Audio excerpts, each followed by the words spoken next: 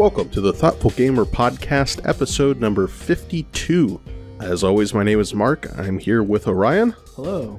And today we are talking about 18xx games, a genre of board game that we have just recently in the past couple of months gotten into, and it has been a wonderful time, and we're here to talk to you about our foray into this subgenre of board gaming. Yeah, I think our first experience, or at least for me, was seeing some people play it off in the corner for like 12 hours both days of a game conference.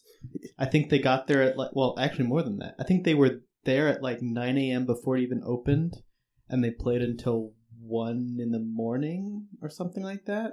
And it's just like the two of them grinding out, I think it was 18OE. That's the big one, yeah. And I was just like, whoa, that's huge. I would never want to do that. But here we are. I mean, we haven't played that one yet. I think that's considered the behemoth of the 18xx games. Yeah. And it's not like we haven't played long games. Like, we've played big coin games or big games of Twilight Imperium. But yeah, 18xx has always been kind of like that one weird room that you don't really go into at the cons. That's like the train room.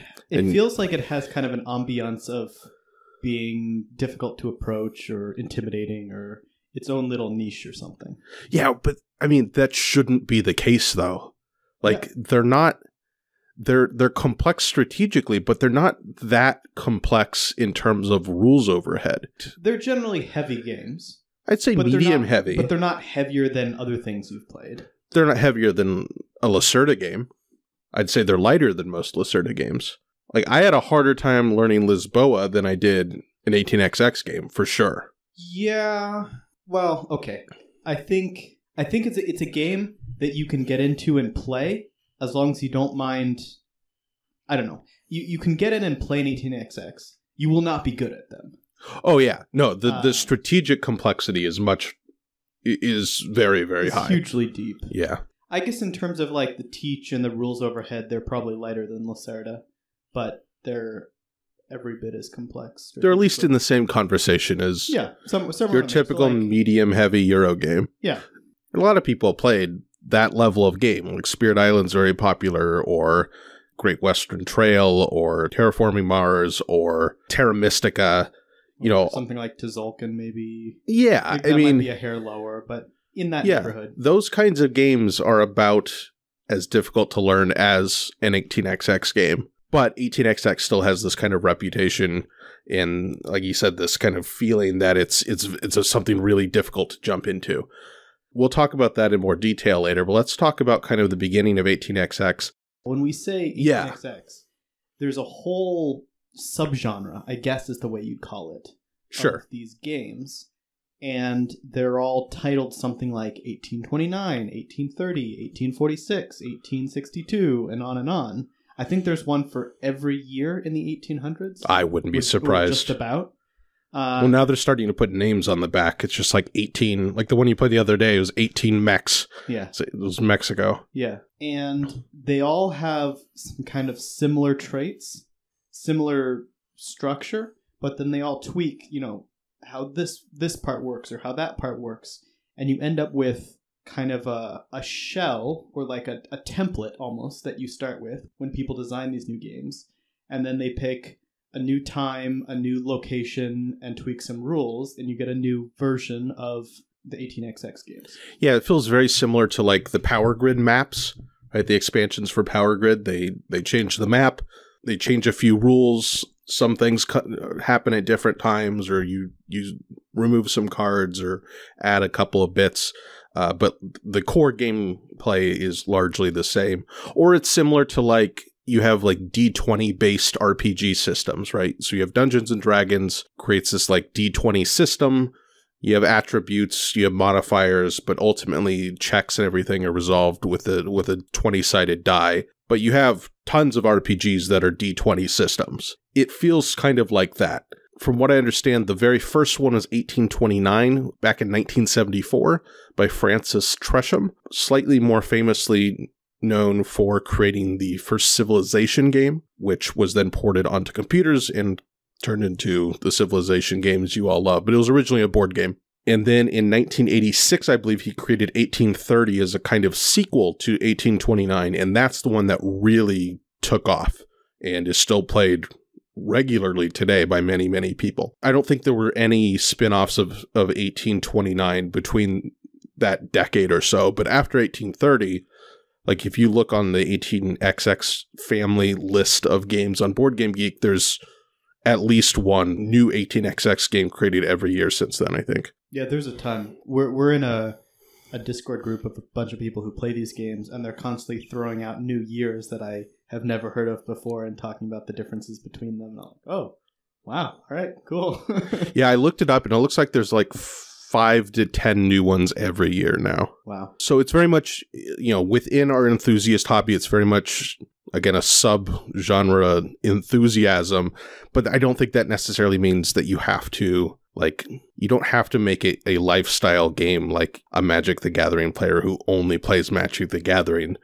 Once you get your first play of an 18XX done, you can kind of approach any of them at any time, and it hasn't seemed that bad. You've been playing a lot more than I have, but I don't feel particularly intimidated anymore now that I know the basics of it, and it's just a matter of tweaking rules here and there to adapt to whatever game you're playing.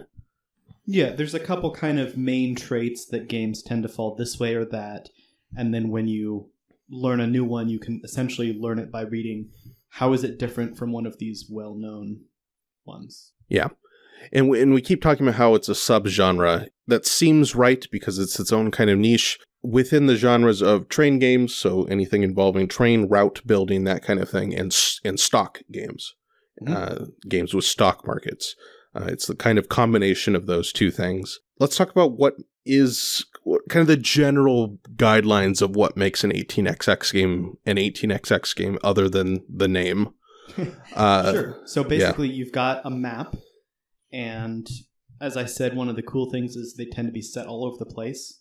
So we've played maps that are set just in Greater Cleveland. I've played the Midwest, spanning from basically Chicago to Kansas City to Cleveland to Louisville, kind of that Midwest area. We've played 1830 is most of the East Coast out to about that same Midwest edge of the Great Lakes. You go around the Great Lakes and you get to Chicago on the map, and it has some of Canada in it.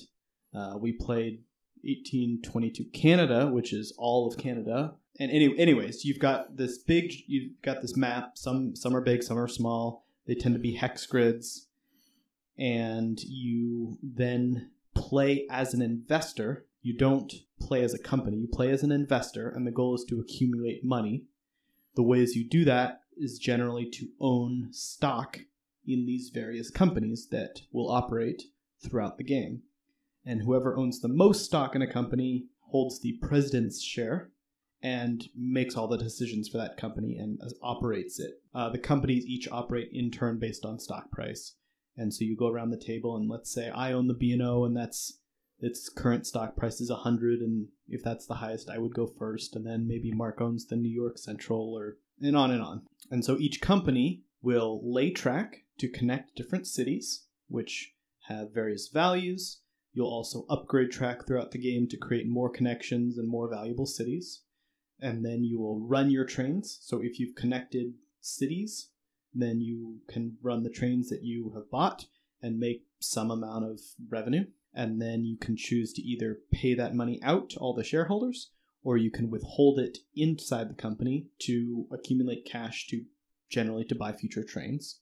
And then finally you buy trains. And there's a train market, and they tend to get more powerful as you go. With the numbers go up, which is generally how many stops you can make. So a 3 train can connect 3 cities, a 4 train, 4 cities, and so on. There's also an element of, as you go, newer trains will cause the old trains to become obsolete and rust. So there can be a train rush, or you can be forced to keep upgrading your trains and buying newer ones, which also lets you do longer routes, but it requires you to manage your cash flow to be able to make that purchase, because it can be a significant investment. And timing that is also very important. And all of that All of that track laying and running trains and everything is called the operating rounds.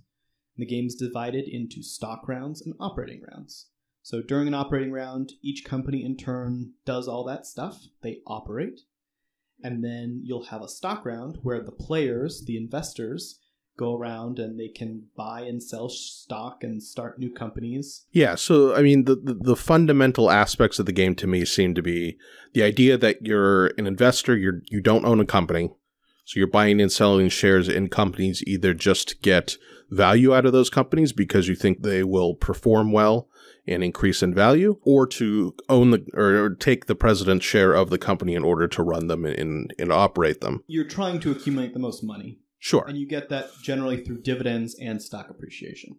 Right. So that idea, I think, is fundamental to the genre. The timing of alternating stock rounds and operating rounds to where you're buying and selling stock, and when the trains are actually running and generating revenue. The idea of the trains in the track in some sense, because you upgrade track throughout the game, that progressing through time and trying to keep up with the new trains, because a big aspect of 18xx strategy is making sure you're not getting caught with no trains and no money to buy a train that you need. And then the idea of route building in order to get the most value out of your routes, trying to access the most popular cities, so the bigger cities that are going to provide more points.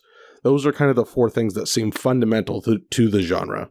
And in that sense, all of the game just kind of makes sense in terms of what you're doing. Once you figure out the agency of the player, which is an investor, and you figure out, okay, here's how you get value from running trains in a company, the rest really kind of organically happens. And when you get into various systems and various 18xx games, there'll be lots of tweaks to incentivize and push players in new and uncomfortable directions. But one of the coolest aspects of the game to me is that so much of the game is emergent from a relatively simple rule set. In terms of heavy games, there's not a whole lot of fiddliness. There's a lot of counting, but there aren't a lot of like little exceptions and tiny rules that you have to remember. It's you buy stock, you sell stock, you figure out your routes. A lot of the puzzling is figuring out the timing of things, figuring out when your trains are going to rust, figuring out how other people may block you or harm you in some way by dumping companies on you or placing stations to block your routes. Or there's a lot of trying to manipulate incentives to get other people to do things you want, or to know when you need to make a change before someone else blocks you or things like that. And that's the difficulty of the game. It's not in kind of the rules overhead and puzzling through a game state that is imposed upon you by the rules of the game, but the game state is imposed upon you by your opponents. Right. It's not hard to find a legal move and execute it. Yeah. It is difficult to find the right move at the right time. Mm-hmm. And in that sense, they almost have that dynamic of like playing an abstract game, playing chess, where it's so much about what your opponents are going to do rather than trying to puzzle through the mechanisms of the game. And that's where it feels distinct from like a typical heavy Euro game, right? We go back to Lacerda games, where a lot of Lacerda games have some level of interaction, but a lot of it is trying to find an optimal path through the incentives the game is actually putting upon you in the game state and the different strategic options available there. So 18xx, it just feels different to me than a heavy Euro game. Yeah, and that's something that I think we've kind of talked about of, well, it's not really a Euro, it's not really a Ameritrash game. It's got some elements of one, some elements of the other, but it's really its own thing in my mind. I wouldn't call 18xx games simulationist. They try to simulate some things, but they're very much about trying to create an experience where every player's decisions influence everyone else in powerful but mostly indirect ways. And there aren't a lot of ways to really directly attack someone. You can drop stations to try to block routes, try to block access to particular routes. No, everything else is really indirect. You can't do anything like, haha, I'm going to steal your train, or I'm going to take this away from you. You can indirectly attack them by board position or number of stocks, or buying a new train that rusts their train and forces them to buy a new one. There's things like that. So it can be very brutal if for some games in the way that like Food Chain Magnate can be brutal of just like that's the comparison. They feel like splatter games. Yeah. That's really the comparison, right? They're that like brutal market efficiency and race, but there's not like combat. There's no combat, but it's like the most brutal kind of indirect conflict. Yeah. Unforgiving, right? Yeah, that's the comparison to make. Last night, we got in this situation where the player, we were playing 18 Mex, which is set in Mexico, and the player to my left sold some of his stock to start a new company, to raise cash to start a new company. And one of the rules is that once you sell stock in a stock round, you cannot buy that same stock again. So that there's consequences of your decisions, basically. So you can't just like buy and sell the same stock forever, which would be all sorts of exploity. But anyways, he sold some of his stock down to, he only had 2 or 3, I think only 2 shares left. So it meant that the others of us at the table could start buying up that stock and take over the company. If we got to 30% ownership, we would take over the company. So the player to my right and myself both started doing this because there were some cheap shares that he had just sold into the market. And we both went back and forth because he was going first. He got to the 3rd share first. And then I decided to buy a 3rd share myself. So we were both at 30%. And I had enough cash to buy a 4th share and take over the company from the player to my right, and he did not have enough cash to buy another share. So he was forced to either let me take the Mexican Central Railroad or to sell a share of his stock, which would then give me an opening to do the same thing to that company because he would be down to 30 or 40% and unable to buy back that company to protect it. So I was able to force him into a situation where he had to give me one of the companies, which is the sort of brutal interactions we're talking about. There was actually, last night, it was such a good game, and there were so many moments like that I felt like I was doing all these clever things, like getting my operating order right and doing things in a certain order and moves like that in the stock round. I thought I was so good, and then I lost by like 20%. The other guy just like ran the best companies and crushed us. So. Yeah, which actually segues nicely into the next thing I was going to talk about, in that there seem to be 2 kind of very broad design ideas or philosophies, I suppose, behind the 18xx games that I've kind of recently discovered. I would call it a spectrum. Oh, it's certainly a spectrum. Yeah. But, 2 different philosophies that can kind of influence the way that games play out. And we've been calling them operational and financial. Operational games focusing more on building up companies effectively. I don't know how much like running good routes. Yeah, running good routes. Owning good stock, investing in the right companies. And getting a lot of value out of dividends and appreciation just by owning the best company, owning and running the best companies. Whereas more financial focused 18xx games will be more about manipulating stock prices, manipulating ownership, buying, selling companies, a lot more to do with the manipulation of stock than just running a good company. Stock market shenanigans. Yeah. I think, the operational games. I don't know if I will always prefer that, but I think it's mostly because I haven't quite figured out the kind of things you can do, kind of weird tricks you can do in these more financial focused games. So tell me more about stuff that can happen there. I'm only scratching the surface. To give examples, 1846 is probably more on the operational side. That's the one we started with. That is the first one. It's a good first one, by the way. Yeah, it's also really nicely produced by GMT. And 1830 is more on the financial side. I think some of that is kind of depends on how many companies there are, because that means there's more room to dump a company and start a new company. And I think the number of companies gives you more room to maneuver. And also, I would say there's a kind of categorization of full cap or full capitalization games and incremental capitalization games. Incremental cap is where every time you initially buy a share from the company, they get that much money because you bought 10% of this company. So that $100 or whatever goes into that company, and they can then spend it to buy trains or light track or operate or do whatever.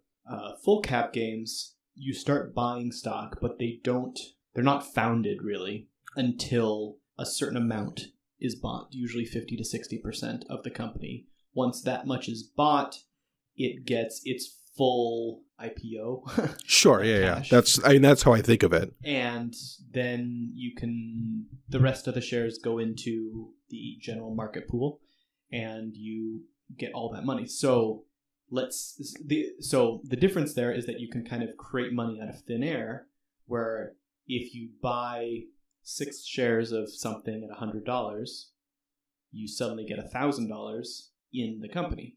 So you've created $400 of value that you can try to do something with. And thematically, that's essentially just like outside investment, right? Yeah. That fills up that extra 40%. Yeah. So then you can do things. One of the other rules is that you can buy trains from other companies. You don't have to buy them from the bank. So there can be a lot of manipulation of, if you are operating 2 different companies, you can buy from yourself essentially and move trains between your companies to shuffle money around. And then you could potentially you could move all the trains from one company to another and all the cash. And then you could sell all of that stock so that someone else who owns a bit of it gets stuck owning it, and now they're on the hook to provide a train for the company. Yeah, one of the things that's really interesting that I got troubled with in the game of 1830 I played is that once you own 20% of any company, you could potentially get stuck controlling that company. You're vulnerable to having it dumped on you. Yes. Yeah. So that's something to watch out for. Another situation that came up last night is we were getting to the end of the game, and one of the players knew he was going to lose, so he was trying to make moves to shake things up. And so he started 2 new companies in the last stock round, and they floated. And then he was going to try to manipulate them such that I own stock. I owned at least 20% in 2 of the companies that he owned. He had like 3 different companies he had charters for by the end of the game. And I had at least 20% in 2 of those companies. So he was going to try to manipulate so that one of the companies would have no train and be forced to buy a train. And so that you, the investor player, have to make up the difference if a company doesn't have enough money to buy a train, because they tend to get very expensive at the end of the game. So that can be a significant chunk of money. Forced train purchase. He was going to try to engineer it so one of his companies would have a forced train purchase, and he would have to sell some of his stock to raise the cash for that train. And he was going to sell stock in one of the companies that I owned so that the president's share would transfer to me, because I would then be the majority shareholder, and I would be stuck with this trainless company. Wait, so there's a forced train purchase. So the company had to buy a train. No. He was going to have 2 companies without a train. Oh. And he was going to dump one in order to buy the train for the other. Yes. That's tricky. And you can do that during operating rounds, not during stock rounds, because you can purchase trains across during operating rounds, and forced train purchases is one of the few ways that you can sell stock during an operating round. So that was crazy. It didn't actually happen, and it wouldn't have helped him, but I didn't even know that was possible. Yeah, no, that makes sense. So there's things like that. I've talked to other players where in 1830 they'll start a company and maybe operate it for 1 round and then immediately dump it and start a new company, even if other people could take it over. And by dump it, I don't mean dump it on another player. I just mean sell down to only the 20% president share to get cash to start another company, just to kind of churn through starting companies. Interesting. And I assume the reason to do that is to raise that extra capital in a full cap game to do something with. Because you're effectively injecting more total money into the game on a full cap game. Yeah. Money into a place where you have control over it. I assume you have to run the companies for at least 1 OR so that you can spend that money to buy a train and then move it over and then dump it and start a new company. But maybe it's just maybe you're just trying to get as many president shares as you can because the share density is higher for those. Yeah, and 1830 is interesting. Well, that's what I'm saying. 1830 is interesting because a company in a couple of the 18xx games I've played, including 46, which we'll come back to because, again, that's a good starting point. A company that exists has to have a train. In 1830, you only have to have a train if your home station is connected to another city. So if the route isn't built yet, the company doesn't have to have a train. Yeah.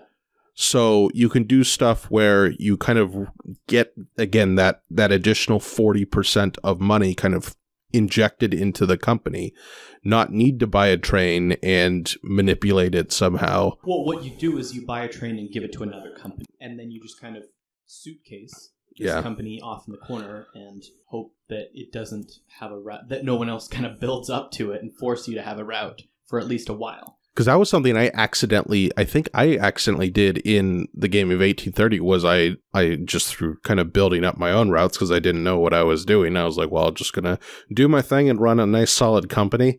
And I connected someone and it really put the hurt on them because they all of a sudden needed to buy a train for this company that was just kind of sitting there. So that's an interesting dynamic in that particular game. There's a lot of things like that. Yeah. And every game is a little different, and it gives you different opportunities like that because the map will be different. So there's different points of tension. The timing that companies come out in tends to be significant. Some companies are good at the beginning. Other companies are good once there's some track laid. Some companies you basically can't start at the beginning because you have to upgrade their home tile to be able to go anywhere, and so you can't really have a route until you get up to the higher tier trains, which allow you to build a higher tier track. Yeah, and again, one of the things I want to emphasize in this podcast is that 18xx isn't necessarily as intimidating as it looks. I think part of that is, when you're talking about, okay, certain companies you don't want to buy till late in the game where you'll get blocked somehow, or there's certain things you want to watch out for. A lot of, I guess, the blessing of what we've had is a really good group of people who have been willing to teach us the games and then point out those things. Oh, yeah. Which I think has been key. If you go into it blind and it's an 18xx game that has pitfalls like that, it could, I think, really lead to some frustrating situations. So I guess if you're interested in these kind of games, like, see if there's a local meetup group that plays 18xx games, because if you get a group of people like we've been playing with who love the game, and they're certainly better than me, you've been competing pretty well, but who are willing and nice enough to say, okay, you really don't want to do that for this reason, and help you kind of learn the strategies and the weird quirks of each particular game as you go, I think you'll pick it up really well and then start to understand the strategy deeper. That's at least where I think I'm at, right? I've picked up things here and there just by playing, I've played 4 different ones. And I feel like I have a decent grasp of at least how to not fail completely at a game, even though I haven't won yet. But yeah, find a good group. That would certainly be my recommendation. All these things I'm throwing out are stuff that I've learned from playing, and from playing with other people who are doing them, and then we rehash the game and we talk about it afterwards. And I was just saying last night, it's so, for me at least, it's so interesting to watch how the games develop. Like, even if you're getting smashed, watching the game develop and seeing how a decision at the beginning of the game makes a huge difference later on in the game. So that decision of buying an extra 2 train at the beginning of the game can mean that, the 4s come out sooner, which rusts the 2s, which lays new track, which forces all these other things. You get a lot of these butterfly effects. And it's so interesting to see, well, what if I had done this instead of that? What if I try to rush a bunch of trains? What if I start with this company in the corner? What if I start with this private company? One thing in these games is there tend to be kind of major companies that run these routes like we've been talking about. And then there are minor or private companies which are either like a little regional railroad or they have some special power or something. So combining those in new and interesting ways, bidding up certain shares or not. Like we were saying, selling down to a present share to start a new company immediately. Things like that. Just like, I just want to know, like, what if I do this, right? What if I do that? What if I try to combine these things, and how does it play out? And trying to predict what other people will do. It's so cool. Yeah, and again, it goes back to this kind of contrast with many Euro games, whereas I think a lot of the enjoyment of a Euro game, especially a heavier Euro game, is this kind of exploration of the game's mechanisms and try to figure out kind of how to optimize that path. In 18XX, a large part of the appeal seems to be a strategic exploration of more, again, player-driven, nuanced, down-the-line things rather than... I'm finding it hard to explain the difference. Like you said, small things, small decisions you can make in an 18XX game can impact things later on, but it funnels through a whole bunch of player decisions in the process. They're maybe incentivized differently because of that, but it's still this kind of mutual exploration of strategy between all the different players trying to get a leg up. And certainly the game systems allow for that. And we see even small changes, even just the difference between a full capitalization game and a partial capitalization game can create all kinds of different strategies. It's massive. You can kind of poke and prod at those things and try different things and see how the whole rest of the group reacts and what spirals out from that, which I think is wonderful. And these games are highly interactive. Oh, yeah. So there's a lot of interpersonal interplay, and you could try to convince someone to not build that track and that you'll help them lay other track. I mean, you can either get some negotiation in there if you can align your incentives in such a way. Another example from last night, we were in a point where we were buying the higher level trains, and it was going to... It's this crazy rush where the first 6 train bought rusts the 3s, and the second 6 rusts the 4s. So it gets really fast in there. And I made the decision, I had one of my companies was running pretty well, and I made the decision to pay out the first operating round, because there were 3 ORs, so that my share price would advance, so that I would be first in the next set of ORs, or the next OR, I would operate first, so that I could basically run my trains an extra time, because I knew another player was going to buy the second 6 and rust my 4s, or my 3s, I forget which one, but I needed to run them and withhold to be able to buy the next tier train, but I paid out the first time so that I could then go first in the next operating round to get an extra run out of my trains, basically. And I thought that was, well, toot my own horn here for a minute, but I thought it was a really cool point of looking at what other people are going to do and making, ordering my play in such a way to get an advantage, because I can predict, well, he's going to buy a train, so if I go before him, I get to run an extra time. And there's so many things like that, because operational order, essentially turn order, is based on share price. If you sell a bunch of stock of one company, that tends to depress the share price, so then that company goes later in the round. And then maybe you can start a new company that goes ahead of it, and I don't know, there's just things you can do there's just moves you can do like that. You can manipulate turn order. You can choose to not buy extra stock in the stock round so that you get priority deal, which means you go first in the next stock round, which gives you more opportunities to buy or sell stock before other people get an action. There's so much stuff like that on top of a strategically heavy game of figuring out all the routes and tokens and companies and everything. There's all this jockeying for position that you do with other players. Yeah, and even in our group that we've been playing with, we have a little Discord channel, and the discussions after the games have been so cool. Oh, yeah. And I love how this kind of game generates that level of discussion of people pointing out, okay, here's where I think I made the wrong decision because it caused this, this, and this to happen. And everything kind of balancing on a knife's edge of you can look back and point and find the places where you could have and should have chose differently in order to create a different spiraling outcome, which is so cool. So, I mean, to me, the group dynamic has been this one of again, mutual strategic exploration. None of you are super competitive. No one's out trying to win awards or bragging rights. You're trying all to win, but you're enjoying the process of understanding each individual game as you play it, which is just one of the coolest things in board gaming. I mean, that's why we do this podcast. Yeah. I mean, started of the post-game recap, or the after action report, and Sure. here we are 2 years later or whatever it's been. Yeah.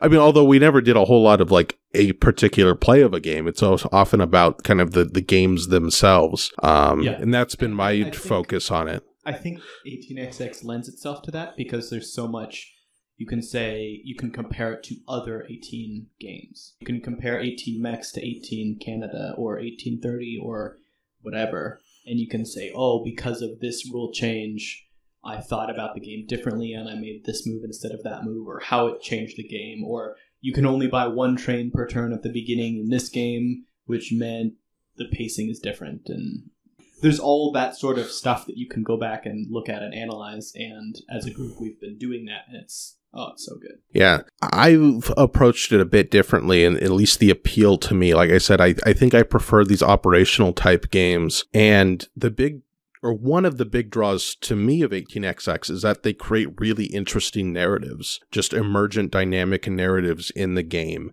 And that's always something that I find interesting in board games. I like all kinds of, I like kind of dry point salad-y games, but I tend to, if you look at the games that I rate the highest, right? You like dank games? Yeah, right. I mean, look at my top games. You've got Gloomhaven. Yeah. You've got Spirit Island, Netrunner, Twilight Imperium. Oh, yeah.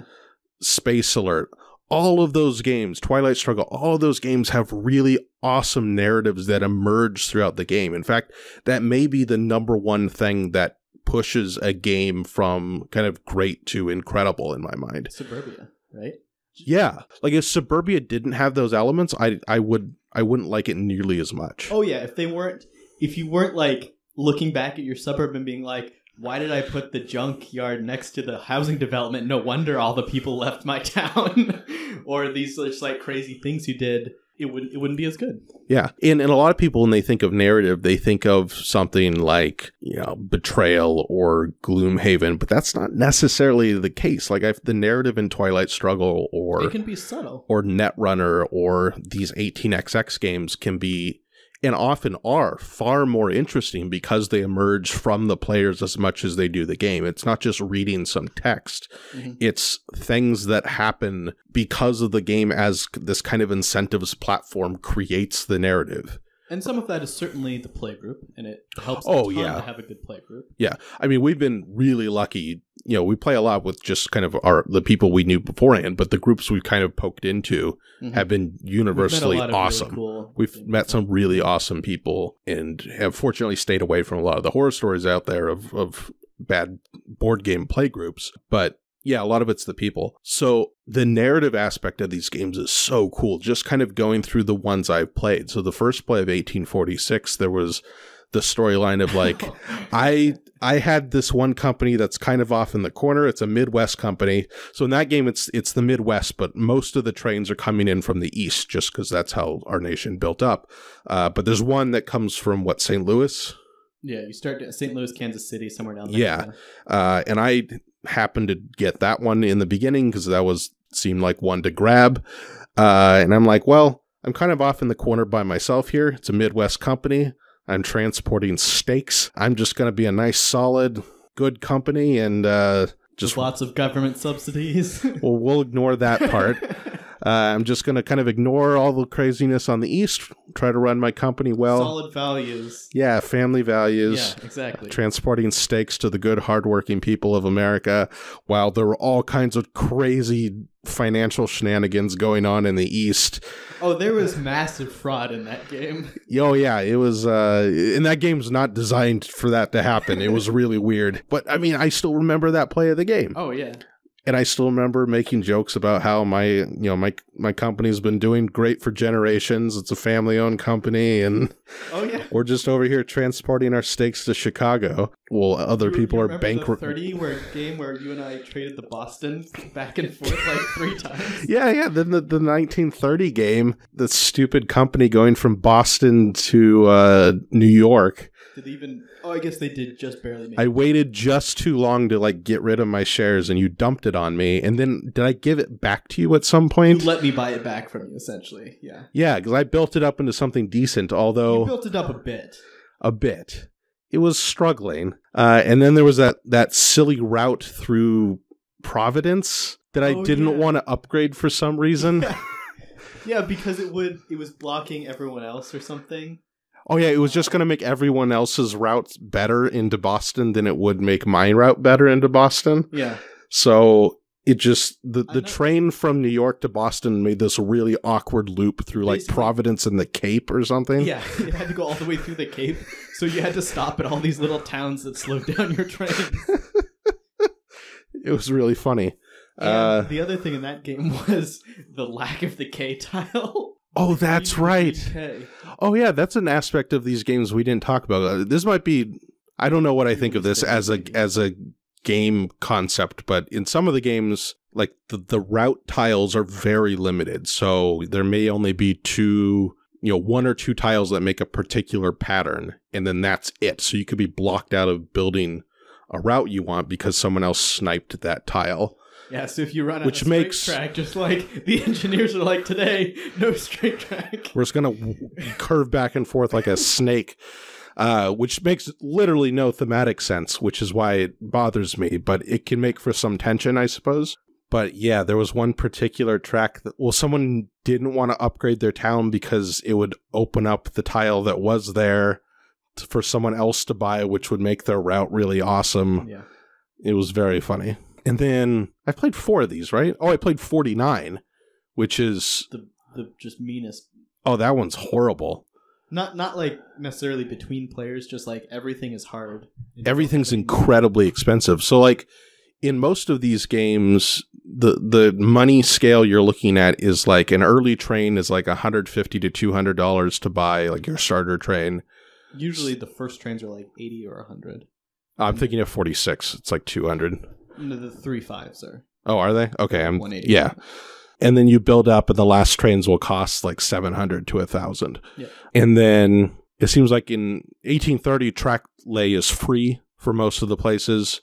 They'll have thematic things like if you go through the mountains, like in Appalachia, it's real expensive to cross the mountains there in 1830. Sometimes, like in 1846, each track lay will be a base of like $20. 1849, I'd say 2/3 of the map costs at least $80 to build on. It's like 80 to 120, 160 for most of the There's map. a lot of mountains in Sicily. Yeah, it's set in Sicily, so you kind of have everything's pushed toward the ocean.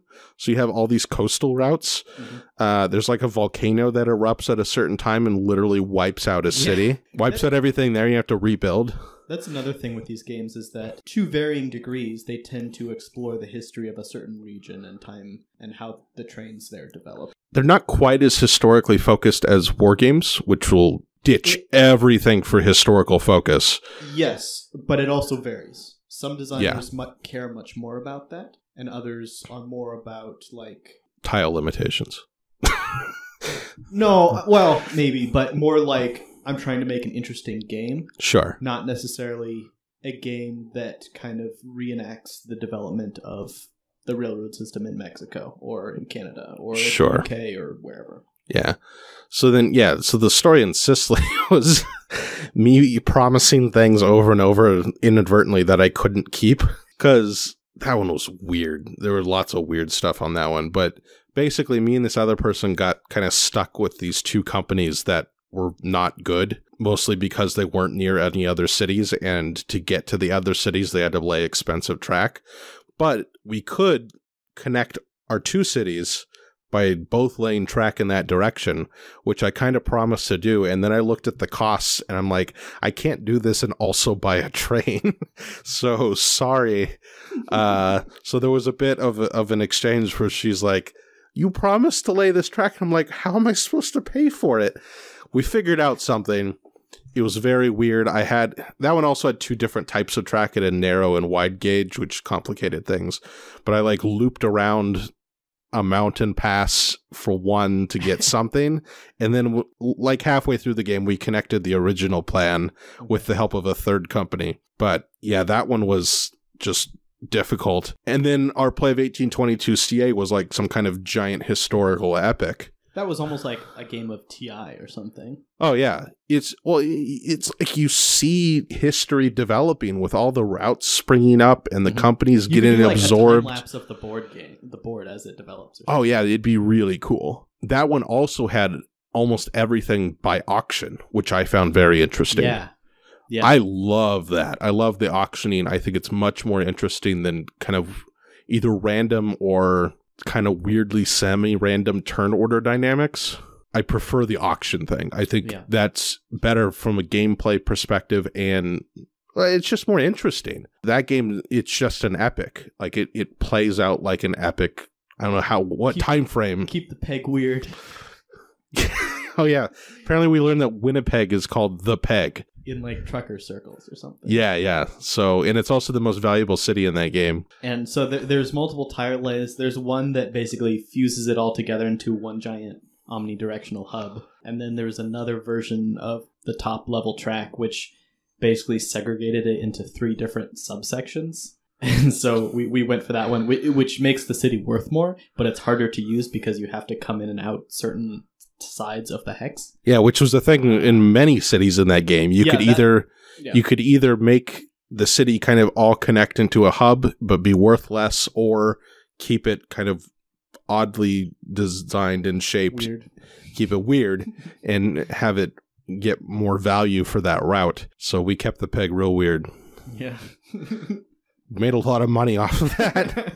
So all these games, they all have the same core fundamental systems. Once I learned the first one, it hasn't been more than 15 or 20 minutes to learn the differences of a new one. But they provided such a wide variety of different play experiences and stories that I will remember in my mind. That's just really remarkable. That's my main appeal of 18xx. Yeah. Like, I love the strategic stuff, and I like kind of watching it from afar, but you know, I posted about this in the Discord group. Like, I really like the beginning stages of playing a complicated game or a heavy game where I just kind of play by feel and kind of poke around. Right. You don't know what the right move is. You're just trying to intuit what you should be doing. And 18xx has a great kind of play by your gut, poke around. Like that's how most people will be playing until they've played, 15, 20 times of a particular one. Mm-hmm. And then they're going to start really optimizing things. Yeah. But that's the appeal. 1830, there's a lot of theory out there of basically, there's people that have played it, 100 times or something and just know like, okay, you've won the game because of this. There are people that will call the game after the initial auction just based on that. Yeah, I mean, that's by far the most popular one, and it's been around 40 years. Yeah. 40 years, so I can certainly see that. Way before I got to that point, I'd probably move on to a different game, but that's just me. Like, if you want to get really into the optimization and strategy and getting into the nitty-gritty of the game, you can do that also. 18xx is both deep strategically. Each game is deep, but it's also broad because there's so many different ones, and there's so many different designers that each have kind of their own take or their own emphasis or their own history, and you can kind of see like this designer likes this type of game, or their early games were like this, but then later they changed to be like this. And I mean, there's so many like sub trends you could look at in there if you're into that sort of thing. Yeah, so, I mean, that's the appeal of these games, and I hope you can tell from our enthusiasm how much we've been enjoying it. Orion's been playing almost weekly. I've played 4 different ones, and I've played probably 8 times overall of 18xx games, and I love it, even playing kind of semi-casually at this point. I haven't gotten quite into kind of the post-game recaps or thinking about my decisions that deeply, other than recognizing, oh yeah, I made a mistake there somehow. But I mean, we're both enjoying it so much. Yeah, I don't know if I've not been able to sleep for thinking about what I should have done in a game this much since like the early days of Resistance or something. Because I used to just like not agonize, but I used to replay and rethink Resistance games years ago, all night, and try to think of like, what could I have said differently, or what should I have done in this situation or that situation. And it's the same sort of thing with 18xx of just like running through it in my mind and thinking about like, what if I had done that? And that was a mistake, or that was a good move, but I should have done this, or maybe I should have bought those trains in the other order, or maybe I should have not fought for that company and done something else, or I don't know. And so I want to keep playing them, both new games to see other variations of it, but also the same games multiple times to go back through and be like, well, I've played it, once or twice. I know kind of the basics of what these companies look like. Now let's try to, iterate on the same formula, that, that same game, and go deeper and start playing out some of those different variations. Just a moment to talk about kind of the barriers, I suppose, to 18xx. Like we talked about, it does kind of have this reputation as being kind of an insider's club that's hard to get into, the kind of this cordoned off room of people kind of staring at boards and calculators all day instead of playing other board games. I mean, I haven't, like, all the experience I've had with people who play 18xx games have been great. I can totally see that happening, though.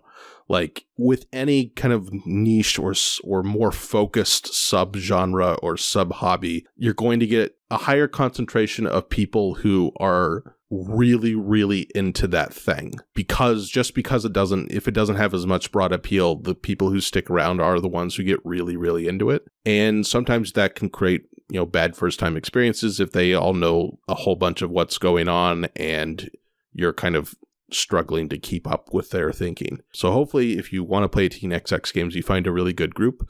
I'd say the big barrier and a distinction we haven't talked about between 18xx and other games is just the sheer calculation that has to happen. Not difficult calculation, but lots of just adding things up over and over again. And route optimization can be tedious. So you haven't even played 18 CLE.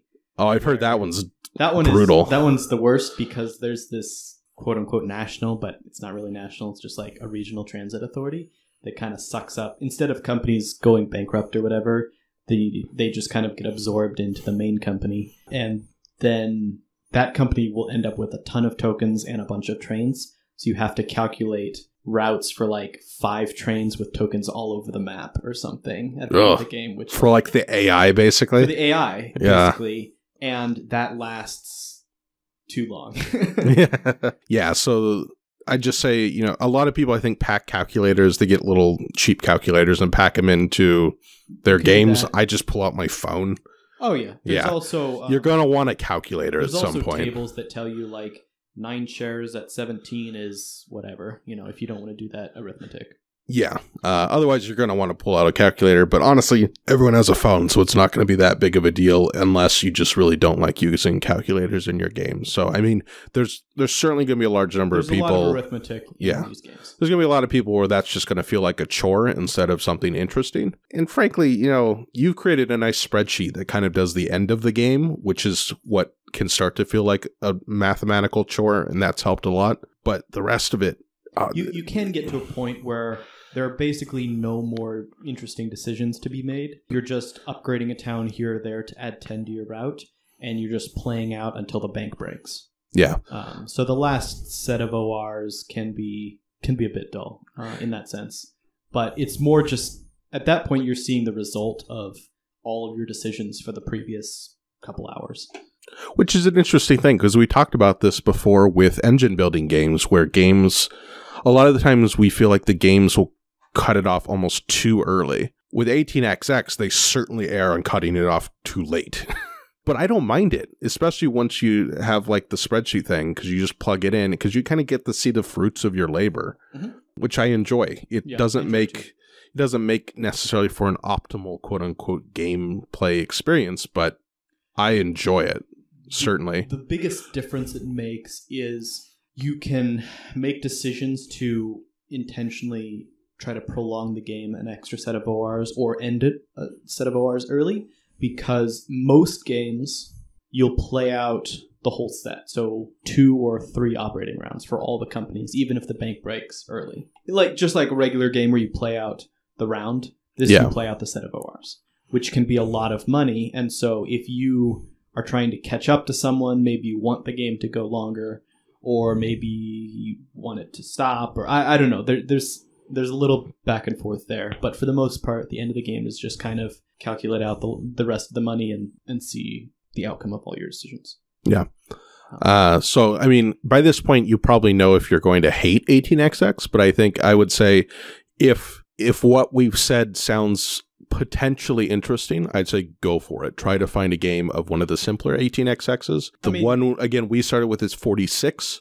Yeah, which is a pretty simple, easy. It's designed to be gentler to newcomers. Yeah. I've heard that 1889 is supposed to be a good one to start with, but although I haven't played it, those are the two I see mentioned the most. But honestly, if you have an opportunity to get in on a game of 1830, as long as everyone else understands and is the kind of person who will be friendly to a new player, because that one can get brutal. Jump into 1830.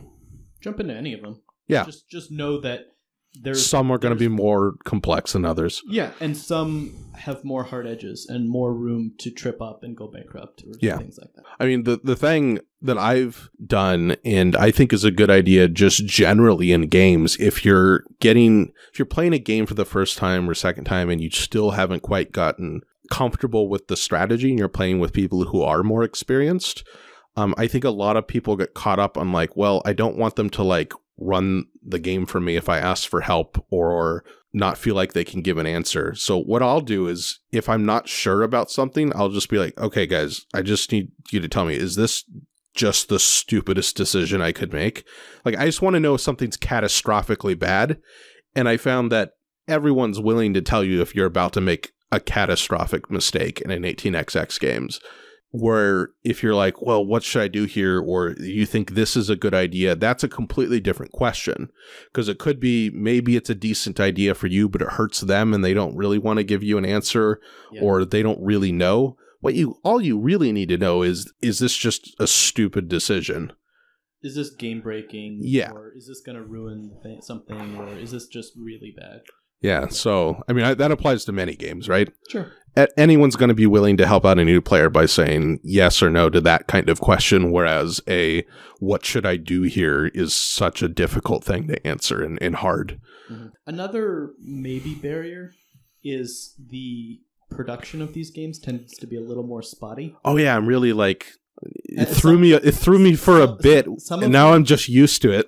Oh, well, okay. Compared to, anything from Stonemaier games, right? These are not pretty games compared to, Yeah, we'll say that. Games. And also, some of them are like produced from some guy out of his garage or something. So I don't know this for sure, but I get the sense that the supply of 18xx games, or at least some of them, it can be a lot harder to actually get your hands on a copy. And there's people that will basically print and play these games. Yeah, it's very much, especially for, except for the handful of major ones. Yeah. So like, there's a lot of 1830 you can get from Mayfair. That's a big release. I guess I'll say there's a lot of tiny little designers that have made an 18xx game, and those won't necessarily... They won't necessarily be published by even a smaller publisher. Like they might be published by a very tiny niche, they might be publisher, or just print and play. Yeah. I love that GMT is getting more into it. They just announced their third one. So they have 1846. They're in the process, I think on 1862 has been accepted through P500, and they just announced the third one, which I don't remember what it is. But the GMT production, it's got the big chunky cardboard tiles and, a nice mounted board and all that. Like with wargaming, there's a lot of really small niche publishers, and they're not necessarily going to use the component quality that you would expect from a larger publisher. Right. So instead of cardboard, they have these little kind of plastic tiles. Plastic or like laminated paper almost. Yeah. Or things like that. They may not have a mounted board. You might get some paper mats. Yeah. Another little kind of oddity of 18xx games is that you never play with money in the box, even if it comes with it. Oh, yeah. You always play with chips. Oh, yeah. This is a weird cultural thing. Yeah. I don't even know why they pack money in the boxes. Well, I don't know if they usually do. 1846 did. Okay, so maybe only the larger releases. Yeah. Yeah, but every 18xx player uses poker chips. It's just a thing. Yeah. And I see why. They're nice. The poker chips feel nice, and you can count them out easily, and they work well. Mm-hmm. So that's just the thing that's happened. Just the thing. And they don't look pretty, but they're very functionally designed. Yeah. And even across games, like all the colors are the same. You'll go from yellow to green to brown to silver. Kind of the shares, and they'll use small cards for shares and private companies, and there's lots of design consistencies or visual design consistencies across the games. Everything that I've seen is a hex board. everyone has these little circular tokens that represent your stations in different cities. The trains are all cards. There's a charter, which is a bigger piece of sheet or whatever to represent a company, things like that. Those are the sorts of things that help you pick up a new game when you're jumping into your first play of a new 18xx, and you say, all right, there's the stock market. It's a 2D stock market. Cool. Here's the board. Here's some off-board locations. Here's where the different companies start. There's the set of track. And once you've played a couple of these, you basically just learn them by comparison of, say, what are the differences to something else that I've played? It's kind of cool once you know the terminology, because they can be like, okay, the 2D stock market, half cap train, the trains, the 3s expire on the 5s and the 4s on the 6s, and you can almost describe the whole game in a paragraph, basically. Yeah, well, and it's also this lingo that you pick up, but it's actually really straightforward and clear once you played a couple times. Oh yeah, and it makes sense immediately. The first time someone explains it, you're like, oh, okay. Yeah. Now I know what that means, and I will use it in every game from now on. Yeah, so I guess the conclusion in terms of accessibility is that, if you've played medium or heavy Euro games, you're not going to find anything here that's too weird or overwhelming. And from that perspective, it's almost certainly going to be, group dependent, more accessible than you think on a variety of levels. This has so far been kind of the gaming experience of 2019 for me, is getting into these games. Well, 1822 CA went from unknown to top of your 2018 list in a day.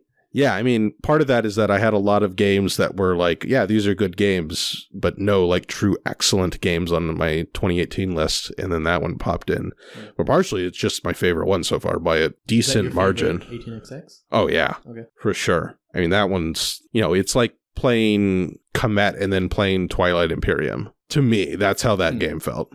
Just the scale of it and the immensity and the narrative and all that.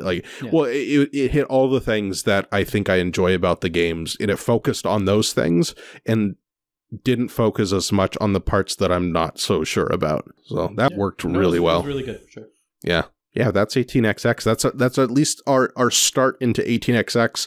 Orion has some of the strategies understood, but he'll even tell you that there's a lot that he hasn't gotten. Finding out new things and trying to just keep my head above water. I'm at the point where I can try to intentionally do something. It's not necessarily good, and I don't even succeed. I'm aware enough to try to do things. Yeah. Whereas I just kind of, to paraphrase The Who, play by sense of smell and have fun with it. And that's even been fun. I come in probably the bottom half most of the time, but tomorrow we're going to introduce Amber to it. I think she'll like 1846. And Ben too, yeah. So we're kind of like little 18xx evangelists now. Are we a part of a cult? Is that what is this the beginnings of a cult? Is 18xx the board game equivalent of cult activity? There's 18xx, there's the Warhammer people. Magic's really mainstream, so you get insert X niche CCG here. They're probably cultish. I guess we were into Netrunner, but Netrunner's cool and a good game. I don't know.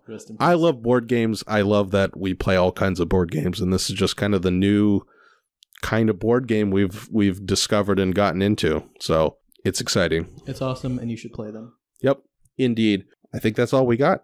Thanks for listening, everybody. Don't forget to check out thethoughtfulgamer.com. I will hopefully I'll probably try to get a review of 1846 up after tomorrow's game with Amber. So I've played it a handful of times now, so we can get something written on the website. The cat's saying hello. Don't forget to check me out on social media. Twitter and Facebook are the ones that I'm on. Rate and review the podcast if you could on iTunes or wherever you get your podcasts. And if you would like to watch our podcast live, get part of our Discord group where we're trying to get other patrons to play more 18xx, go to patreon.com/thethoughtfulgamer. Any and all support is greatly appreciated. We're very, very close to getting back to the goal where I give away games to people. I've already sent out 3 games, but we dropped below the threshold. So as soon as we hit another $7 per month, I'm going to run another giveaway because it's been due, but we've been below the threshold. So if you want actually really good chance of getting a game, all things considered. In terms of giveaway odds, the odds here are going to be pretty good. Chip in a bit on Patreon. If you just want to do it for the month, like just 1 month, insert your money for a month and then leave, that's fine by me. And Mark gives away good games, so... Yeah, and I only give away good games. I go through the previous couple of months and I pick out the best games that I've played those months that are available to buy on Amazon. And I give you a choice of 3 or 4 games, so only good games, guaranteed. Patreon.com/thethoughtfulgamer. Thanks for listening, everybody. Goodbye.